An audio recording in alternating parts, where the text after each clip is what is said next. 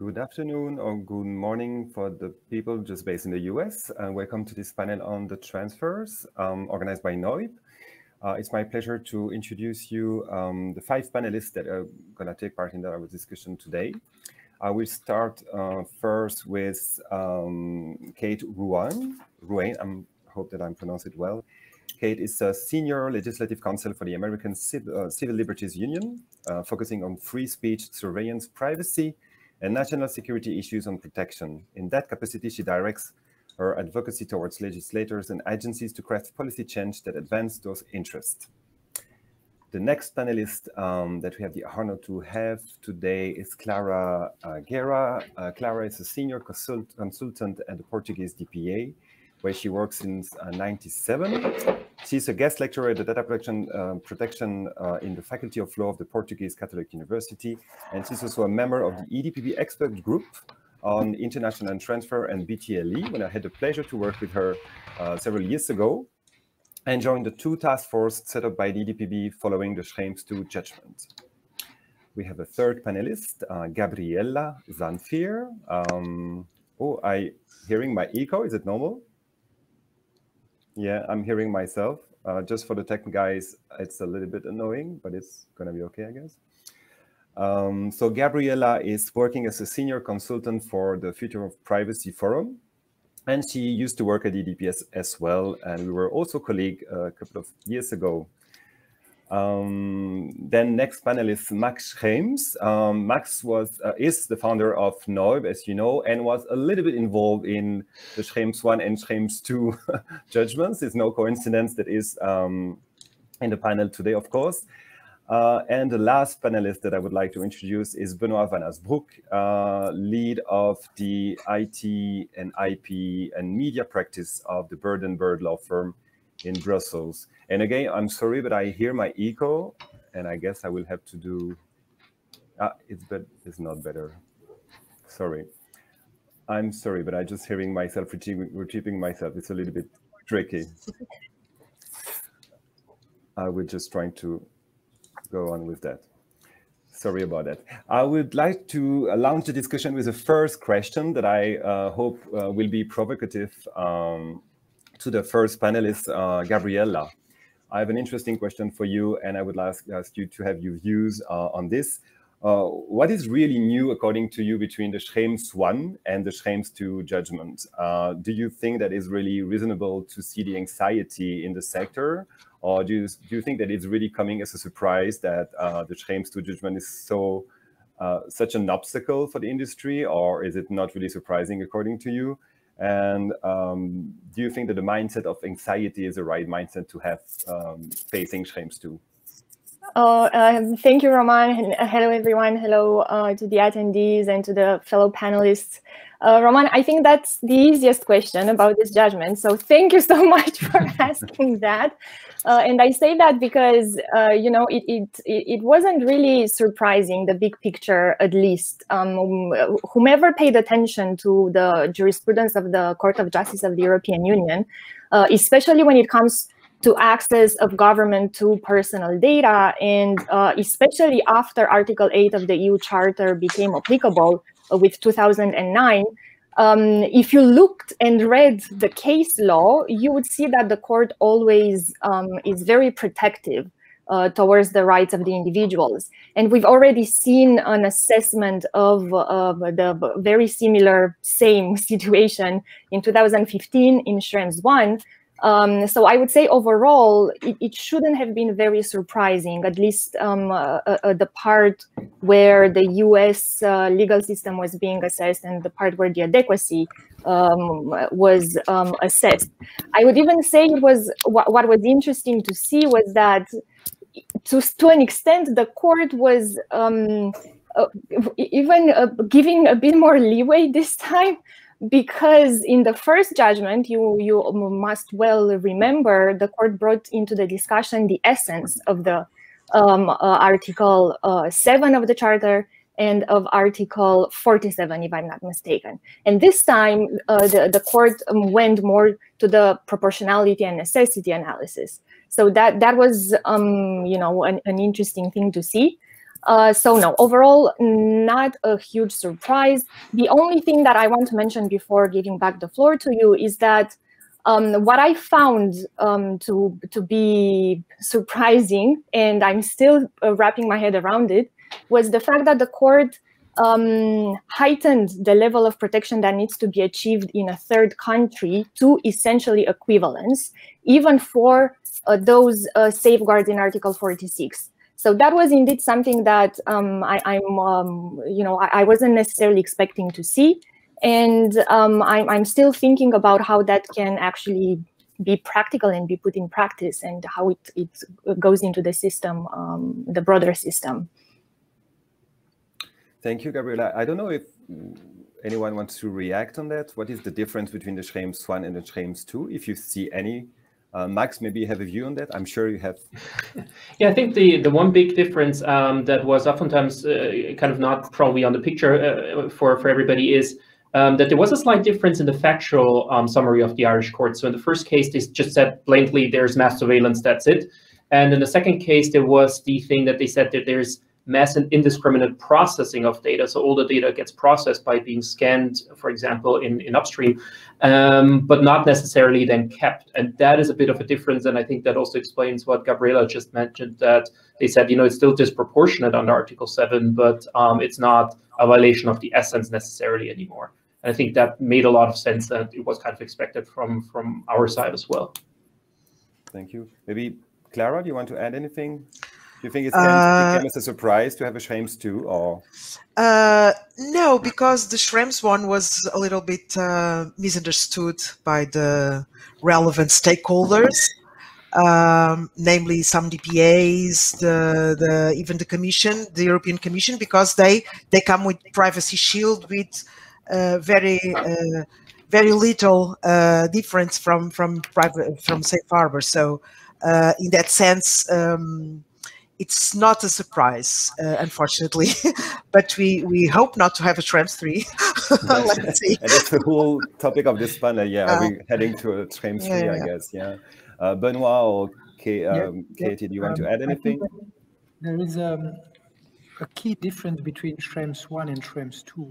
In Schrems 1, all the stakeholders were looking to the EU Commission to solve the issue, what they tried to do with the Privacy Shield. And now they reverse completely the approach, since the burden for being compliant fully lies with the data exporters. So it's a big difference, I think. It's true. Maybe, Katie, you want to add anything?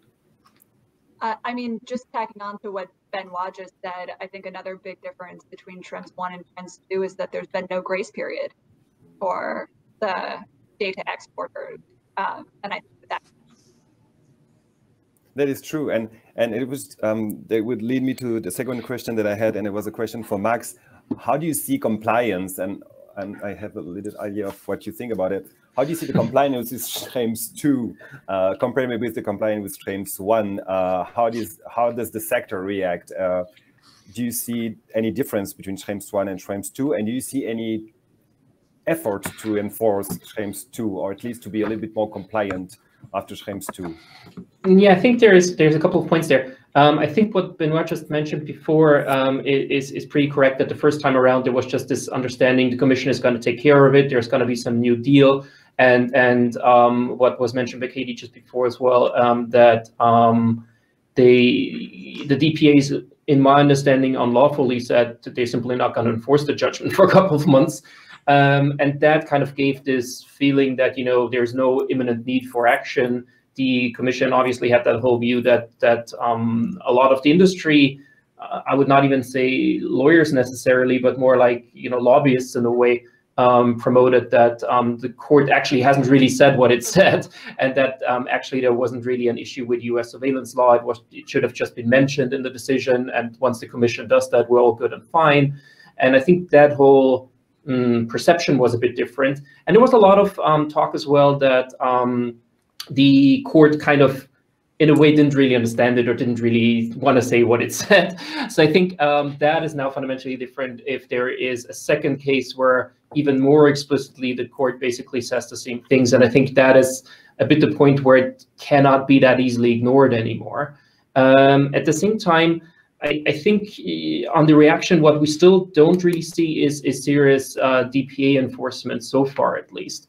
The Irish regulator were just, having litigation there that they actually enforced the case. It's pending for 7.5 years now, and what they did is to pause the case instead of actually enforcing it and bringing their own kind of own violation thing, which is now stuck as well. And with the other regulators, there could have been a lot of DPA's action in the sense of sending out at least questionnaires to companies, saying, let's look at the top 100, big data companies in our country. What are they really doing? Can we ask them, even just superficial questions, which doesn't need a whole investigation or so. I think that is still a bit missing. And I think that, which probably from a US perspective, we could also then talk about a bit, is also not leading to that much push in the US as I personally would have hoped for. Like, my hope was that the US industry will just say, we really have a serious problem here, and kind of run up to Capitol Hill. And that happens partly. I mean, you will definitely hear more on that, I guess, from the SLU side. But there's still a bit of a perception that it's not going to be enforced that quickly, and there's still going to be a bit of a factual grace period. And I think that is a bit a problem that we see here. So I think personally, if the question is if we need a Schrems 3, I hope we don't. Like, I already find 2 things with my name on kind of weird, but the big question is if we actually enforce that now, or if we're kind of sitting around and do the good old European privacy on paper approach, which I think we've seen a lot of so far. So that's so far, I think, most of my thoughts on it. What I'm a bit, and I think we'll get to that anyways, what I'm a bit concerned is that we see, again, a lot of down-talking of the judgment, in the sense of that there is, in reality, a risk-based approach, and we can find some supplementary measures which will, remedy all the situations anyways. And there is a big issue that probably large parts of the industry side of this is trying to, again, find no real solutions to the problem. And the problem is really also that, quite honestly, usually with NOYB, we try to have a solution for each issue. Like, if we file a complaint, you usually try to say how to solve it. And here, the solution is political in the end. So, and ignoring that will probably just get us into a, hopefully not Schrems 3, but, Smith 3 and 4 and 5 case probably of people that may bring these issues up again and again. Thank you, Max. And I would love to ask maybe to Benoît, what would be his reaction? Because obviously you are directly connected to your clients. Do you see a difference between Schrems 1 and Schrems 2 when it comes to compliance? Do you see your clients coming to you quicker or asking for solutions? What are the efforts for compliance that you see after Schrems 2? Yeah, I think that's a very valid question, because indeed after Schrems 1, clients observed that the enforcement was relatively limited. So in the first stage, they expected it would be the same with Schrems 2, but then they realized that they were much more at risk. And we received significant requests from clients to draft revised SCCs. And so before all the different documents that had been issued by the EDPB and by the Commission, we already drafted some supplementary articles in order to address as much as possible the ruling of Schrems 2. So you can see the difference. And I would ask maybe Clara, on the DPA side, do you see any difference between Schrems 1 and Schrems 2 regarding compliance and enforcement? Because I just want to say that sometimes compliance and enforcement are 2 terms which are confused, and we could agree that enforcement and compliance is not always the same thing. So we would be all happy to see compliance first, because it would mean that we don't need enforcement, right? But do you see any difference between Schrems 1 and Schrems 2? In terms of compliance, I wouldn't say. It seems that business as usual, so I wouldn't say that there are any significant changes. I didn't notice that someone stopped by using the US-based services as before. As in terms of enforcement, I would like to make a disclaimer here, because though I suppose DPAs in general, now with Schrems 2, they got the message finally about enforcement, which was not so clear in the first time, because there were, okay, we cannot use Safe Harbor, then we use all the other transfer tools to the US, and didn't reflect on the meaning of the judgment in the way that, okay, if this is not good for Safe Harbor, this is not good for the other transfer tools as well. Now the court made it very clear, so the DPAs didn't have any escape. But in terms of enforcement here, it's important to say that the length of enforcement actions has nothing to do with transfer itself. We are handling a new problem because GDPR is applicable almost for 3 years, 2 years and a half. And we see that these transborder cases, because these transfer cases, most of them, they are transborder cases. And we are handling, we have a problem of the burdensome mechanism, of the lengthy mechanisms with the solving transborder cases.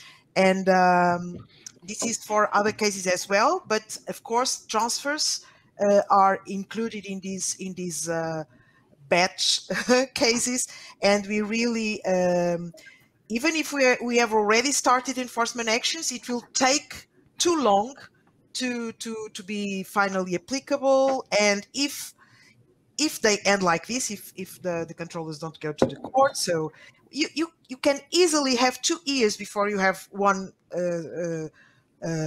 sanction applied, or even if you take a decision like suspending the data flow as an urgent measure, it will be only for a limited time. So that's another problem we have with GDPR, and we have with transborder cases, not to be solved here or discussed here, but it also has impact when it comes to transfers, because they are transborder cases, most of them.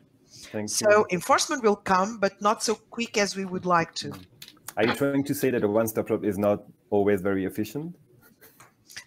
I didn't. Are you trying to say that a one-stop shop is not always very efficient? No, it's lengthy. It's a fact. It's lengthy. It's burdensome. It's important. It's relevant. But let's see. We need more experience to draw conclusions. But we already have some hints, I may say. All right. I would turn to the US now and maybe ask Gabriela or Katie whether you see anxiety or more involvement from the sector to comply with Schrems 2. Do you see any difference? Katie, can you observe anything on this side of the Atlantic? I think that companies are very motivated to find a solution to the CJAU decision in Schrems 2. The question is whether they are motivated enough to truly solve the problem, or motivated just enough to accept a new adequacy decision and move on. And I think we're probably looking at more the latter, but we're hoping that even if we do get the latter, we will have their help in addressing the former by pushing for more permanent and longer lasting and better privacy protection. I understand. And Gabriela, do you see anything special in the US reacting to Schrems 2 more than Schrems 1, maybe?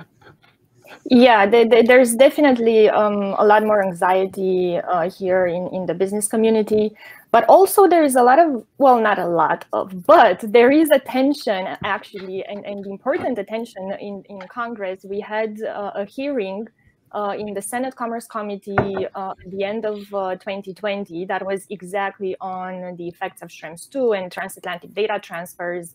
And I think that's very relevant. I was hoping to see it sooner. So, it took almost half a year. But in the end, the message got to the Senate Commerce Committee. And hopefully, this will have an impact on several things, like a snowball here in the US, also in respect to US federal privacy law on the commercial side, which is also something that's missing here. So I do see a difference, and businesses are indeed more anxious than last time, at least as far as I can tell. Yeah, That's what I'm seeing. Thank you. And of course, on this side of the Atlantic in the EU, we're trying to find solution. And it would be my next main question to Clara. As you know, the Commission trying to find a way out or like to improve the SCC. They were just drafted and issued in December. We all, I guess, have seen the joint EDPS and EDPB opinion on the SCCs beginning of this month. Clara, what do you think of this SCC? Are they helping? Are there an improvement? Do we see a solution there, or do you think there should be more effort put inside into this SCC to make it a useful tool for the industry? Yeah. Well, the SCCs are very much welcome indeed. They are flexible in their systematics. They have the much awaited multilateral tool. They are modernized, aligned with the GDPR, and mindful of the judgment of the European Court. So in that sense, they are reinforced. They are a good step in a good direction, but they won't solve our problems because they can't. They can't solve our problems.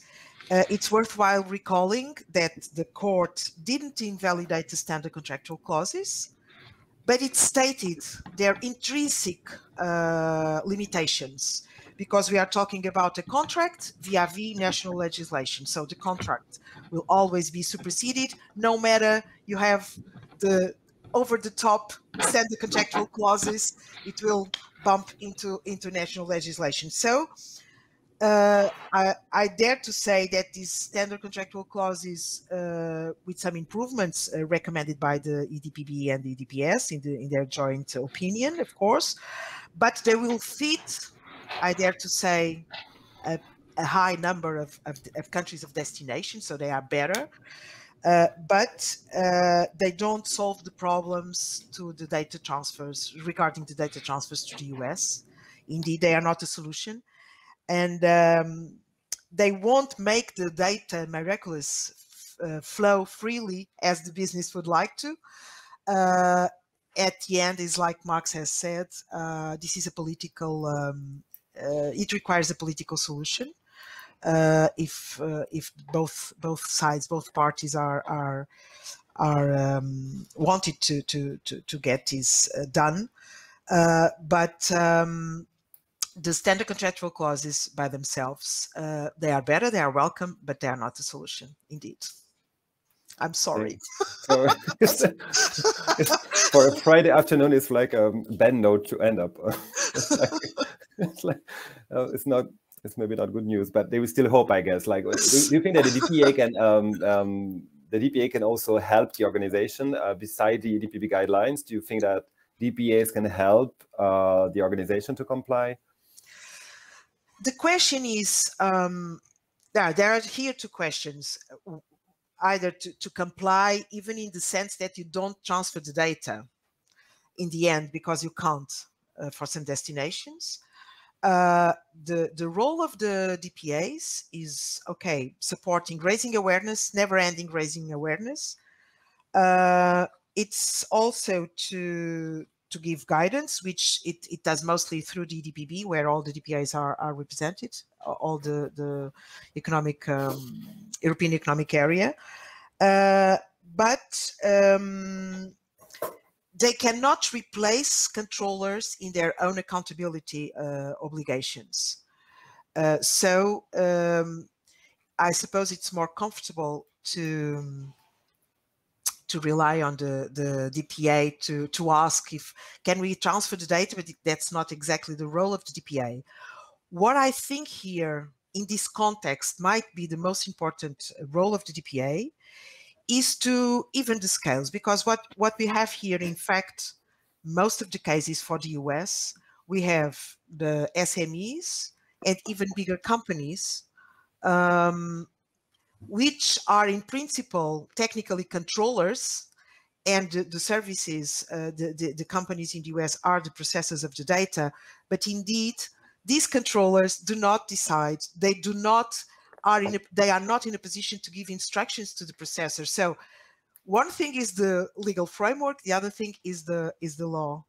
It's the reality, I may say. It's reality, and here the unbalanced positions of the data controllers, it has no parallel. So the only thing I really think that the data protection authorities could indeed be supportive is to even discuss, is to intervene, not directly to that company, because that's not how it's solved, but to intervene in a way that supports the controller's position. This is a David and a Goliath, and David is not winning.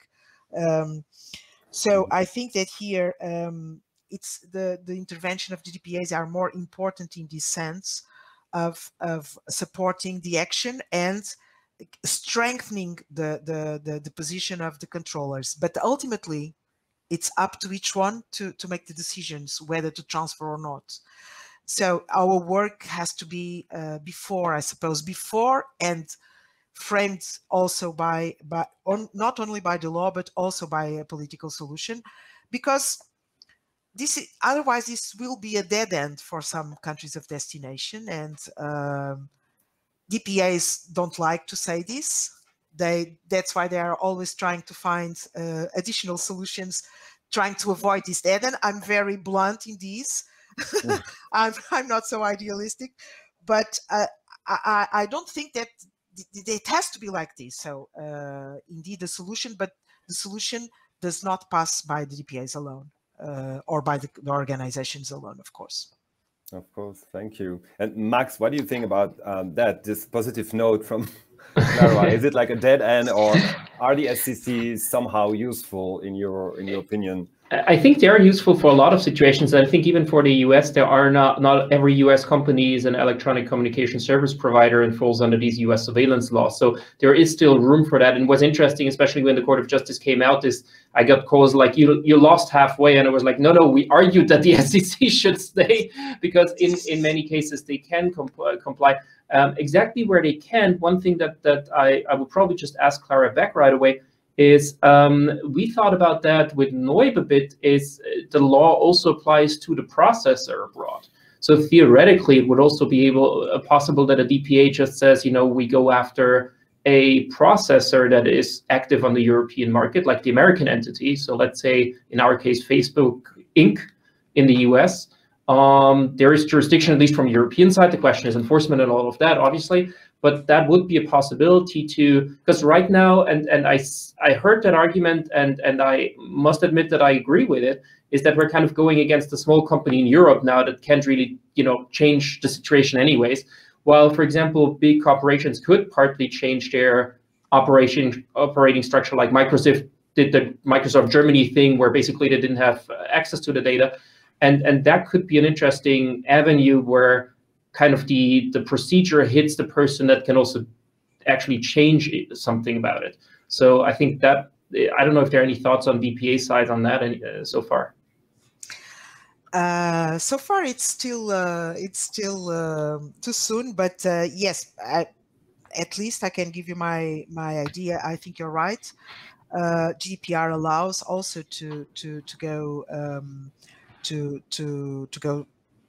handle or to sanction processors, or to enforce to processors. So, but here it's always the liability. The controllers are key players in these. Processors, it's more like reflexive way. But there could be some cases, and there are also some cases where this could happen, where we find out that after all there might be a joint controllership, because the controllers, the small companies, indeed, they have a very small decision level decision making. So it's sometimes more up to the processor. So in that sense, processors could be joint controllers. This would pose another kind of problems, but still there's a variety of avenues that we would explore. I suppose we would explore. Because I could partly even see them being controllers themselves under Article 2810, in the sense of, if as a processor you do stuff you were not instructed to do, you become a controller yourself. Exactly. And somehow we haven't really looked at that much. It's one of the things that we had on the to-do list at NOYB, but that when you just mentioned that part, which I totally agree that we kind of now have to look at who actually has the power to change things. That is something that was always around in my head without having really looked at all the legal details yet. Yeah, I agree. I would like to ask to Benoît, maybe also directly in contact with the clients. In your perspective, are the SCCs somehow improving the situation, or is it something? How is the sector receiving the SCC? Is it like an improvement, a nice way out, or still not the solution? No, definitely. I think it's the main tool because, as we know, BCRs are very difficult to get. Most of the DPAs are still understaffed, and there are huge delays to get BCR approved. And on top of that, it's only intra-group, so it doesn't play with subcontractors. But so SCCs is definitely used as a broad massively by economic operators. And one very positive element that the business has noticed with this new proposed SCC is that the scenarios that are covered are broader than it was.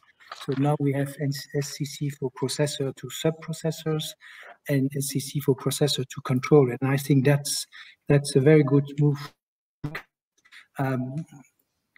For the time being, stakeholders were obliged to try to transpose controller to processor SCCs or controller to controller in situations which were different. So I think that's quite positive.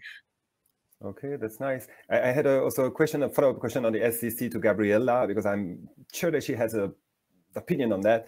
What about the scope of the SCC, the new SCC, Gabriela? What about this notion of transfer? Are we happy about it? Oh, now you're giving me the hardest question. I mean, I thought, you know, I got away easily. It's I actually found interesting and a very smart way out how the EDPB dealt with the scope of the SCCs as put forward by the Commission. And just for our audience here, the Commission restricted the scope of the SCCs that you know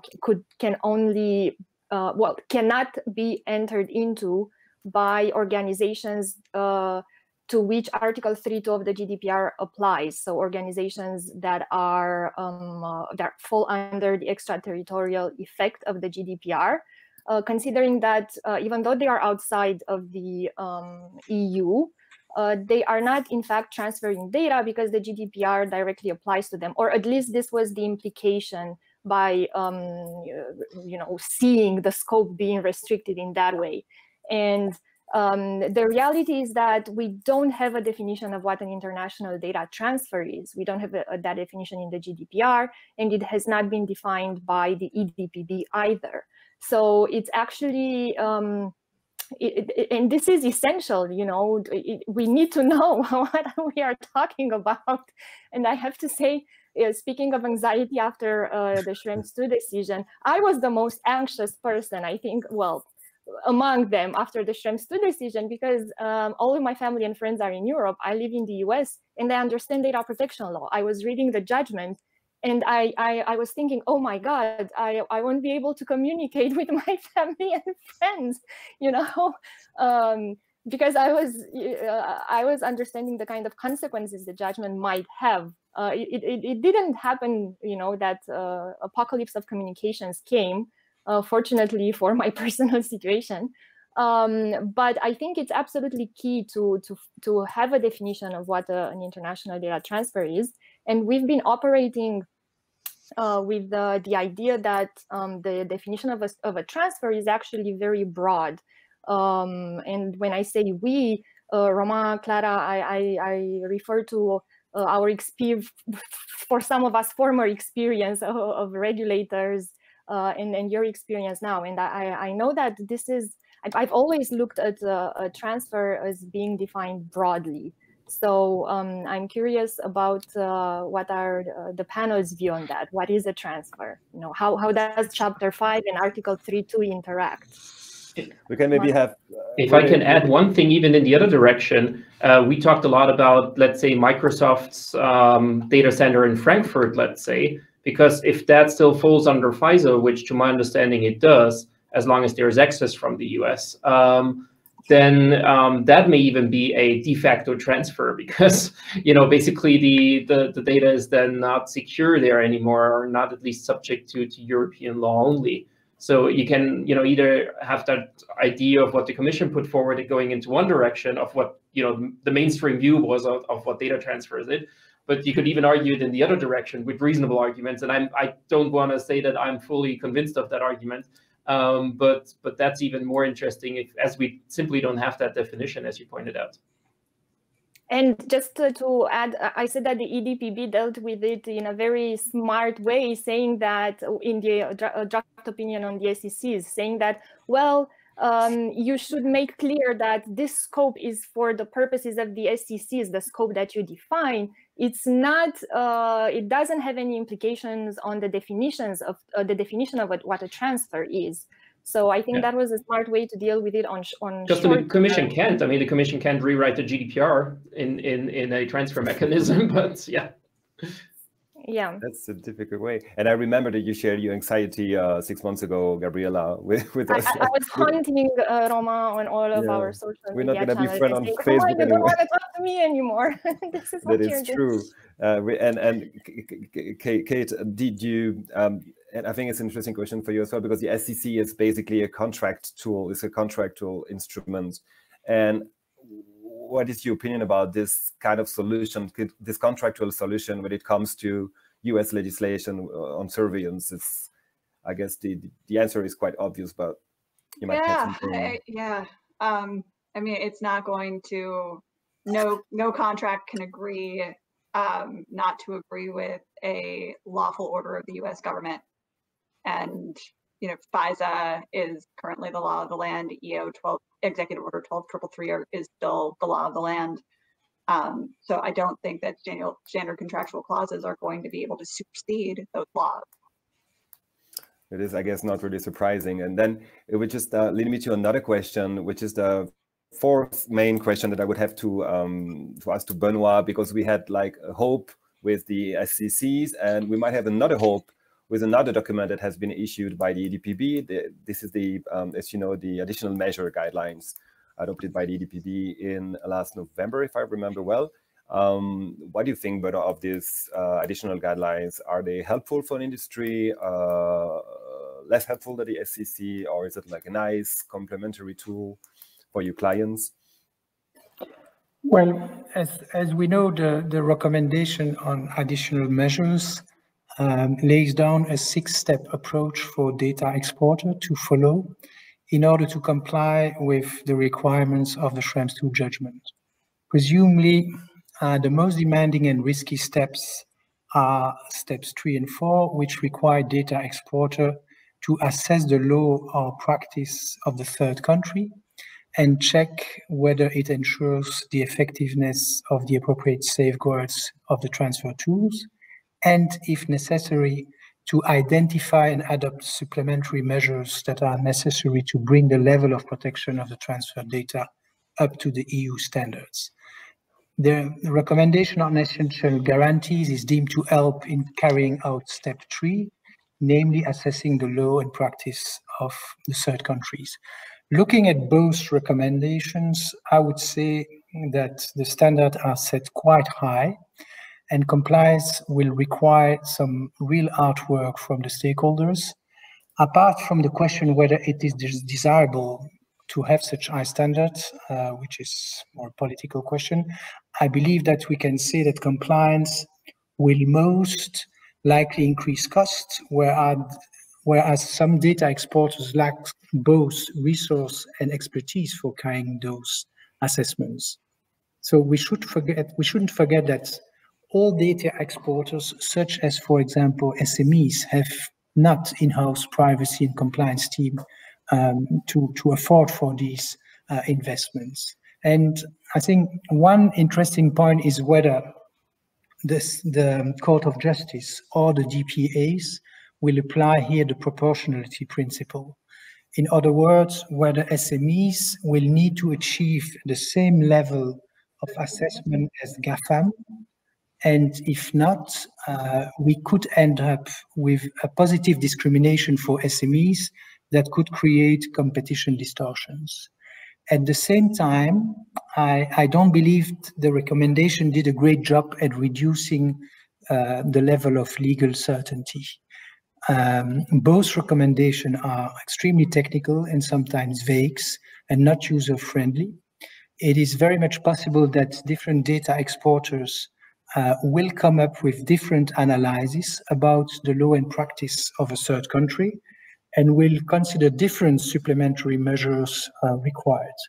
Moreover, such exercise is a never-ending story, since legislation and case law evolved on a constant basis.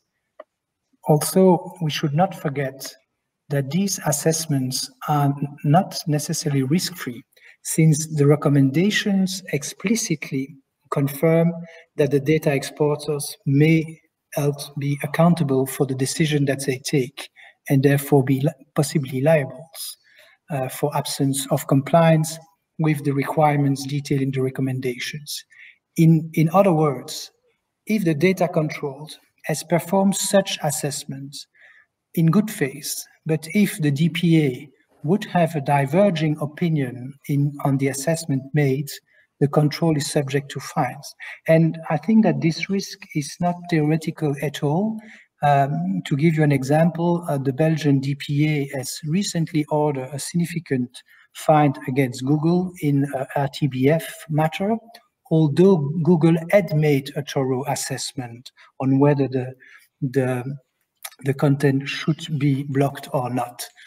So it's a genuine risk.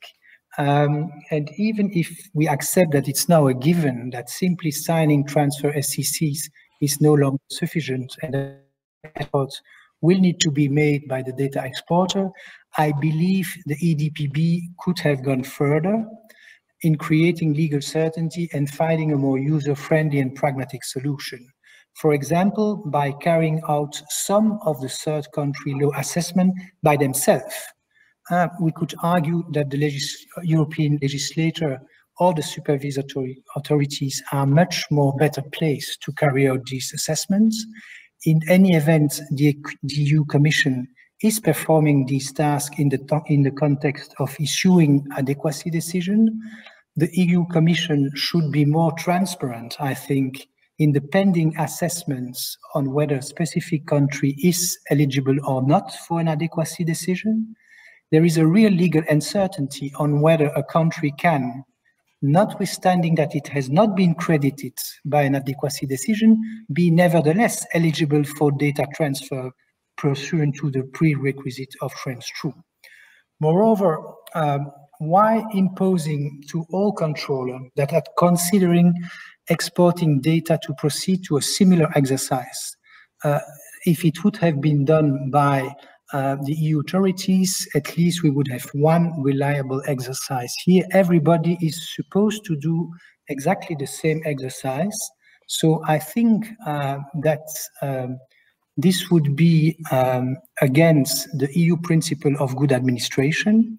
And it could be, I think, advocated that the absence of legal certainty for controllers could be construed as an invalid restriction of the fundamental right of conduct business, since such restriction needs to be precise and foreseeable and enshrined in law based on Strasbourg and Luxembourg case law.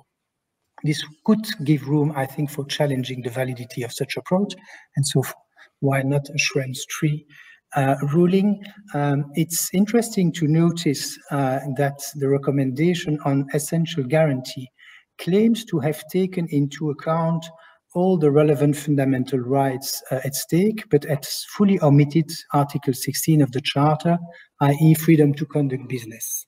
So I think what I would conclude is that if data exporters don't see where to begin in trying to be compliant, they will most likely, for business purposes, prefer taking a risk-based approach. which will not help, I think, unfortunately, the ultimate goal of enhancing the protection of personal data transfer to third countries. Thank you. Very interesting insight, Benoît. And I will directly turn to Clara for maybe a first reaction of what Benoît explained about the EDPB guidelines. You might have a different opinion, maybe to share the opinion about what to think about the guidelines, of course. And if I may, just maybe to have a provocative question, I understand that the role of the DPA is quite often to be like really distance themselves from any direct involvement in the assessment of the third country legislation. But don't you think that when it comes to BCR, for example, when all the information are handed over to the DPAs about the transfer, about the name of the company, the countries when the data are transferred, is it not the role of the DPA to say whether some of the countries where the BCR allow the transfer is okay, or should the DPA still say it's up to the controller to determine whether the third country legislation is up to the standard of the EU law? It was just a side question for you, of course. Like, yeah. Well, first of all, this is not only a matter of the country of destination or the national legislation of a country, because you always have to take into consideration the context, specific context of the transfer itself. Some legislation applies to some sectors and they do not apply to other sectors. So there is no one catch-all assessment for all data transfers. And as even pointed out by Benoît, even a country with an old adequacy decision that didn't have into consideration the recent case law may not bring the certainty or may not be a valid instrument for certain kind of transfer. So there's a huge world here. I understand the criticism that the recommendations are technical, but they try to be technical because precisely because in being technical, they don't give so much legal uncertainty, but there is no one answer that fits them all. The controllers, that is GDPR in general risk assessment. What you pointed out, Benoît, as legal uncertainty for the transfers, you can transpose to any other data processing within the EU, that the data controller makes an assessment and the DPA may disagree when they are handling a complaint and they see. And the question here is that if you, in the best of your ability, you are able to show that you designed the policy, that you put in place measures that correspond to an assessment, even if that assessment ends up being different from the DPA, but at least you have to demonstrate what you have done of course, in good faith and reasonable according to the legal requirements. But there's a situation where you can have in anything.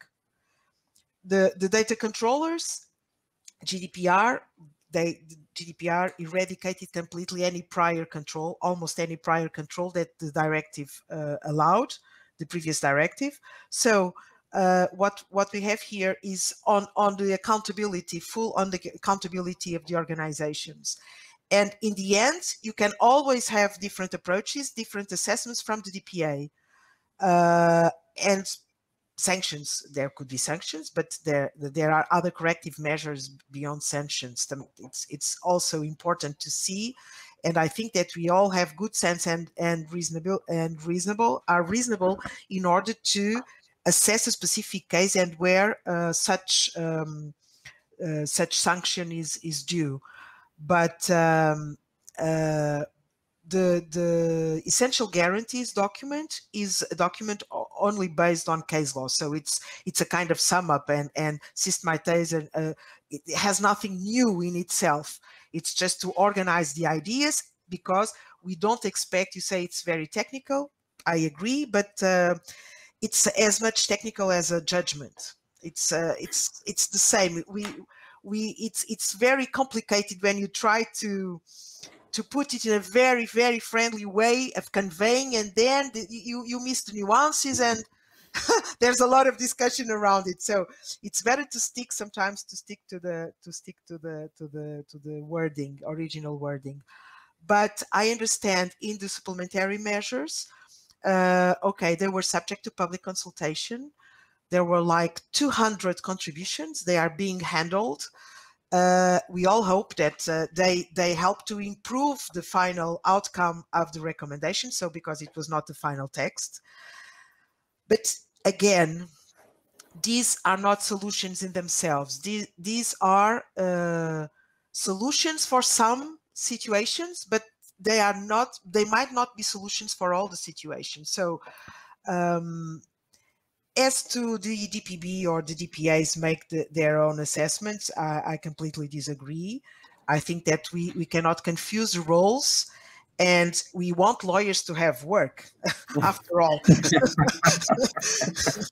But I understand. I'm joking, but I completely understand that the small companies, they really are not in a position to make this assessment.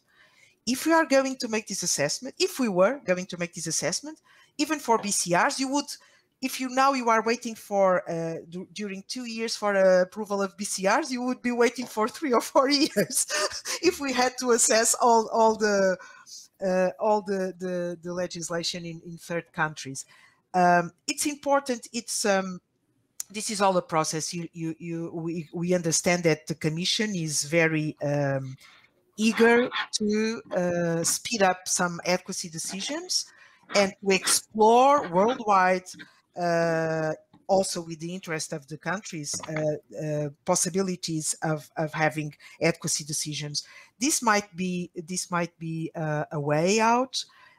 We should bear in mind that, and yesterday was the Data Protection Day worldwide, and if we look back 10 years ago, the scenario is completely different now.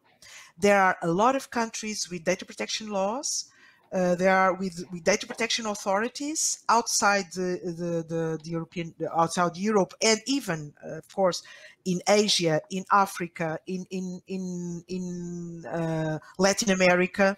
The situation is completely different. So, international standards, data protection international standards, they are indeed spreading out, and this is good. This is good for data flows. This is good for economy, and if GDPR comes to see being a referential, and just that, great. So we will be all in the same level, and this would also speed up some adequacy decisions and in some way to take some obstacles out of the way. So we should also keep in mind a broader perspective, though we know that we are always very focused on the US because it's the major internet companies and the services we use in Europe, but there's more landscape, and if you can't find an immediate solution in one way, maybe you can find an immediate solution in other alternatives, while you work to have a solution the most broader as possible. So, and talking about sorry, Max, maybe you wanted to, because I wanted to jump on the US topic, maybe to ask a last question, if I may, just to maybe ask. Katie, or maybe we can come back to you after, Max. What do you prefer? You want to intervene now? Just one quick thing, because I think these supplementary measures are quite a topic, and if I'm just going to try to keep that short. I think what people have to realize, it's the default rule is data does not go outside of the EU. That's the rule since 1995, and you may disagree with that, but that's fundamentally kind of what it is. And I also want to say that there are reasons to probably disagree with that, but then you have basically the SSCs as the first exemption, and then you have the exemption to the exemption, which is the supplementary measures. So it's kind of already, the third layer of trying to somehow get data out of the EU. And that is inherently going to be complicated and will just fit very little situations and I think the hope of a bit of the industry was that there is now the magic solution that you just plug into the SCCs and everything is suddenly working. And I think that is realistically not going to be there. And this inherently by how the idea of supplementary measure events works will usually not be available to the average little company that just has a newsletter or something like that. So I think we just have to be realistic of where that could in reality help. But where I would totally join is the idea of assessing countries together. It's absurd to have thousands of companies paying for a lawyer to do the same thing. I'm just not sure if it's necessarily the Commission or the EDPB's job. I could see it there politically. I think it makes a lot of sense, but in reality, it's probably easier to get the lobby organizations off the business industry that usually walks around Brussels a lot and tells how they understand all the business needs all the time. I was wondering why they haven't come up with these summaries so far and helped their members or the general public to do that, because we as NOYB even thought about doing that to a certain extent, and it's by no means really what our donations are here for primarily. So I don't know if there are any thoughts in that direction. But it's interesting because talking about the assessment of other legislation, and Clara, you were mentioning the US because it's where everything began, after all, right? I would like to ask Katie, what should we expect from the US side, especially with the new administration? Is it wishful thinking to expect any change in the US regarding the protection of data, or especially this new privacy legislations popping up, and especially data coming from the EU or other countries? Is there any hope there? Okay, yeah. I mean, so thank you, Roman. The short answer to your question, I think, is yes. I believe we should expect a change in the US regarding the protection of data, particularly data coming from the EU. I would note that the US remains one of the few countries not to have general data protection rules for consumer privacy right now. So we're hoping to see changes to that too in the upcoming Congress. But the big question, I think, with respect to Schrems 2 is whether the changes we'll see in US law will be sufficient to satisfy the CJEU. We face political, structural, and practical realities in the US that will make achieving the changes that the ACLU believes are necessary pretty much an uphill climb. Nonetheless, we do think there could be opportunities to improve privacy protection for everyone in the US and outside it, including in the EU, for data transfers to the United States. And as Gabriela mentioned earlier, Congress has been paying attention to this. We did hold a hearing late last year, and we hope they'll continue to focus on it. But just to unpack that a bit, since I know not everybody is paying attention to every single little bit of US law, substantively the EU raised two major concerns with US law: Section 702 FISA and Executive Order 12333, saying that the scope of surveillance under both of those authorities is too broad and that there is insufficient ability for individuals to obtain redress for when they're injured. Now, there are numerous ideas out there for how to address those problems. The ACLU has its own ideas. I think that a number of other panelists in the course of this conference have offered their ideas, and I'm more than happy to talk about them in more detail, especially the ACLU's. But first, I think it's helpful to understand that there are kind of two main decision makers with authority to make changes to respond to Schrems 2. They are the President of the United States, now President Joseph Biden, and Congress. And to the extent that the president is operating within his executive powers as president or within the statutory authority provided to him by Congress, the president can make decisions unilaterally. That is, he can reach an agreement with the EU to make changes to US law, will attempt to address the concerns articulated by the CJEU. And there are, to be quite frank, strategic benefits to proceeding this way, because there is a degree of certainty in dealing with just one negotiating partner. The president can agree to make changes, and there will be no need to go to the Congress and risk that the Congress then makes changes to the actions the president agreed to, necessitating more negotiation. Furthermore, the president can make significant and positive changes to address the CJEU's concerns about the scope of surveillance in particular. That's because the president doesn't have to use all the authority he is granted, so he can direct his intelligence agencies to narrow surveillance to only include, for instance, targets that met objective criteria, like they are a foreign power or an agent of a foreign power. The president can also make other positive changes to narrow the scope of surveillance in ways that would alleviate some of the CJEU's concern.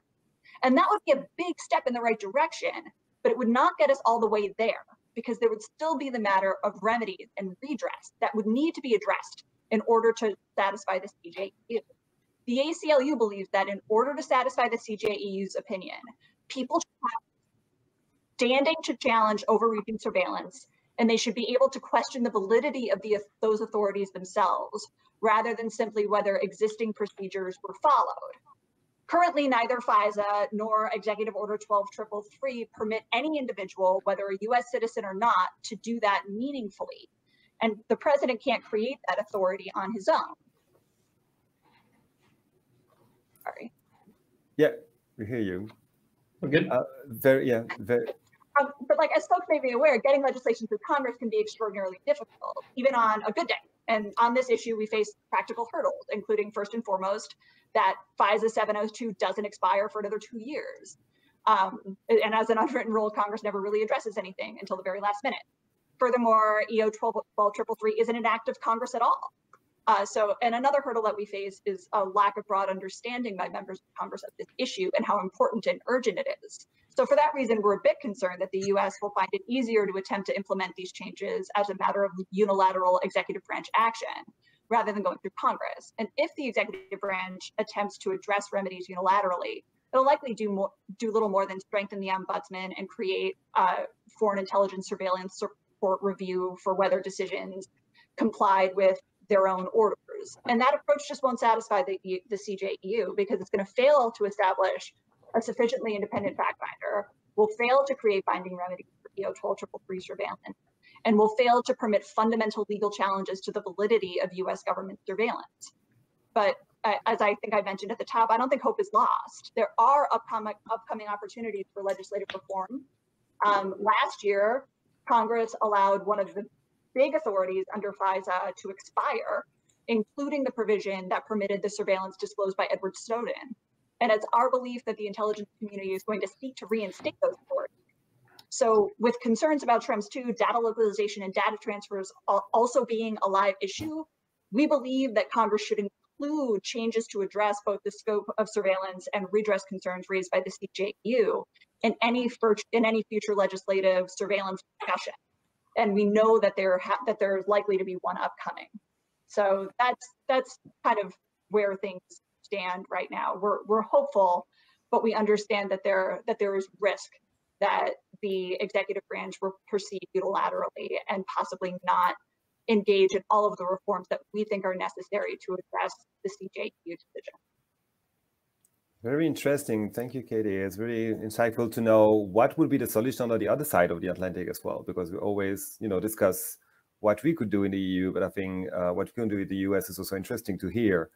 And I would like maybe to ask Gabriela, we just make this big, crossing the bridge between the EU and the US the last years. What do you think about the situation in the US? Do you see also hope?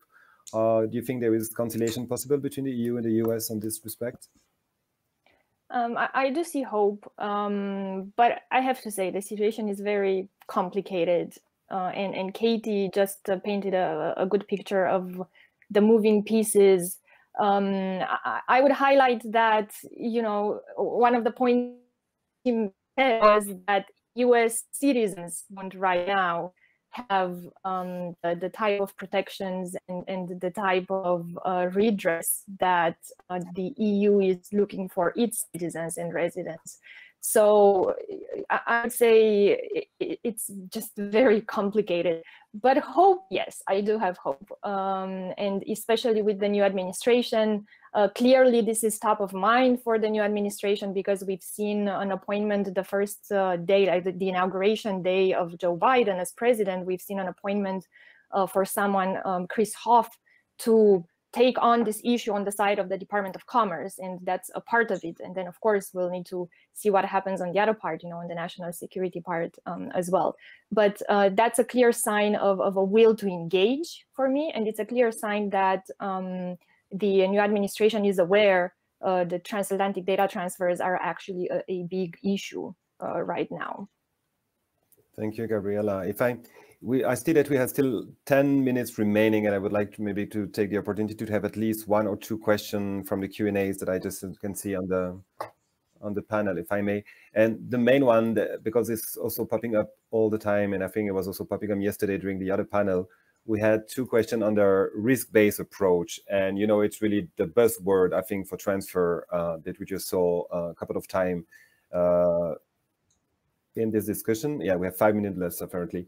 So I would like maybe to ask Max, what do you think about this risk-based approach? And most of all, do we all speak about the same thing when you just say risk-based approach? Because I'm not sure that everybody's on the same page regarding this term. Yeah, I mean, basically, my take on it is very simple. There are certain parts where it's basically a security issue or an Article 32 issue. When you say, you know, international transfers are hacked somehow, and there is a risk-based approach on that side of the GDPR. However, there is no general risk-based approach in the GDPR in itself, and I think that is a bit one of these, you know, kind of bullshit bingo arguments that goes around of just making up another element of the GDPR, which at least in any text that I know of is not there. And there are parts in the GDPR that are legitimately based on a risk-based approach, but data transfers in the elements I see are not. And I think that kind of answers probably that to a large extent. There could be an argument for it, obviously, but I just don't see it supported by the law as it is right now. Interesting. And then I would like maybe to ask Benoît whether you share this opinion. Do you see a risk-based approach or such an approach that could be followed by the sector in the GDPR to assess the transfer? And just to use this, I guess you've seen it as well, this risk-based, this transfer risk-based approach that some people are just suggesting on the market. But, well, to be a bit provocative, I would say that GDPR compliance is nothing else than permanent risk-based approach. It started already with the GDPR compliance program that had to be initiated by the business. Companies made mapping of the processing of data and gap analysis, and then they decide what will they remediate on the different gap analysis, and companies tend to make a kind of hierarchy, what really needs to be remediated, what is a nice to have, and that's based, there you start already with a risk approach, because in practice you're not fully compliant. But since this is costly, so companies also are planning to remediate not everything immediately, but to put that on a 5-year or 2 years or 1 year plan. And with the transfer of data, it's exactly the same, because if you're bound by contracts and that some of your service provider have the data localized to the states, you cannot remediate that immediately. And I would like also to because we focus on the states, but a lot of companies also have IT outsourcing services in India, and India doesn't benefit from an adequacy decision. So this risk-based approach is extremely key, and companies do not have the choice. So I think there's one fundamental difference if we say that on the material law level, we already have a risk-based approach, which means to a certain extent, I simply by law don't have to comply and I'm still compliant, is a different thing than what you described right now, which is more the enforcement likeliness-based approach, if I may reformulate it that way. And I think that's more of a problem than a solution in the end. Thank you. I think we have 2 minutes left, so I would like just to maybe ask another question that I saw from the Q&A, maybe to Clara very quickly. We have 1 minute, so very quickly. That's a rush to the Friday. It's very nice, a lot of pressure. I saw a question about what about these data which are not leaving the US soul, but are just hosted by US provider like Microsoft and Amazon still in the EU. Are we still in the transfer? Should I worry? That's a recurrent question. When you use like this CNIL affair with the e-health platform in France, for example. What about the data not leaving the EU but still hosted by US provider? Do we have a likelihood of access? What do you think about? This is for me? Yeah, sorry, Clara. Yeah. Sorry, okay. Wasn't clear. Sorry to surprise you. Yeah. So. No. Yes. In this case, it depends. Beyond the establishment, where the establishment is, it depends if it's subject to the legislation of the the homeland.